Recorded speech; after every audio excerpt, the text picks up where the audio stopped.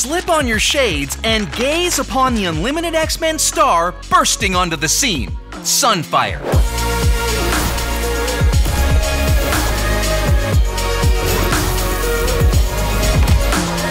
Shiro Yoshida was born with a mutant power that enables him to absorb solar radiation and convert it to plasma.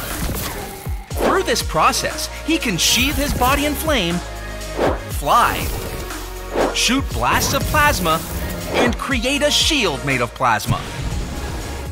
After his mutant powers emerged, Shiro assumed the identity of Sunfire and originally pursued villainous endeavors.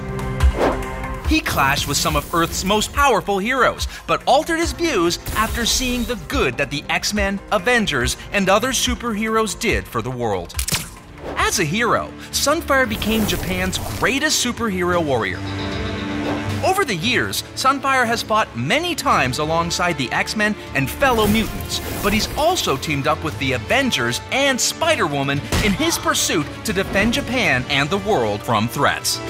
Sunfire slots into the Unlimited X-Men as a damage-dealing blaster, and his more recent time as an ally to the X-Men led him to receiving the additional traits of Hero and Global.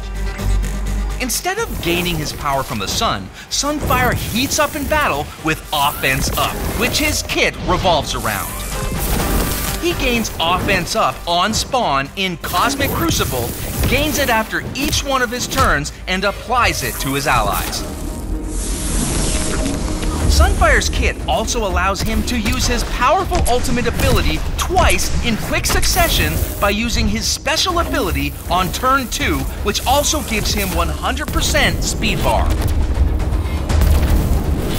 If you really want to pour gasoline on Sunfire's flames, make sure you equip him with ISO 8. We recommend the Striker class for Sunfire, as the added damage can help turn Sunfire's attacks into a solar storm that'll turn out the lights on your enemies. Sunfire, a solar soldier who burns enemy teams with red-hot attacks. Recruit him now in Marvel Strike Force.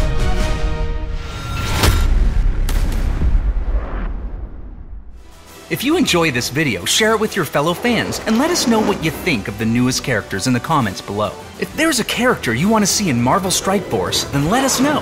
Thanks for watching.